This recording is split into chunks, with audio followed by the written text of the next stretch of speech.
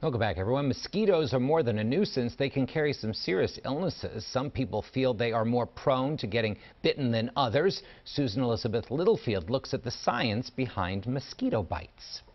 With all of the fun that summer entails, there's a nuisance too, those pesky mosquitoes. Do you get a lot of mosquito bites?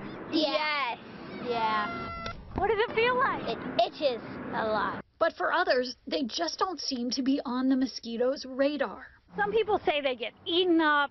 Where do you fall on that? My mom and I garden a lot in our backyard, and I'll see her come with tons of mosquito bites, and I'm here oh, I have nothing. So why are some people more prone to bites than others?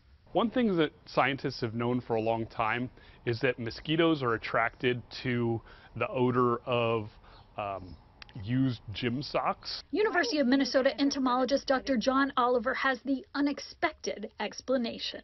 They're being attracted to that kind of mix of bacteria and fungus that causes foot odor. That's why mosquitoes often bite people on their feet and ankles. Dr. Oliver says mosquitoes can also be drawn to people for genetic reasons. Some people metabolize food in a certain way and emit a certain smell.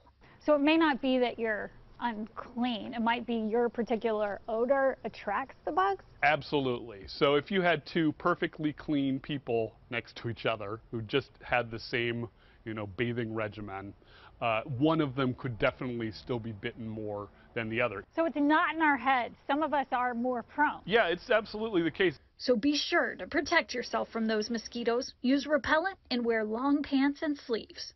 Susan Elizabeth Littlefield, CBS News.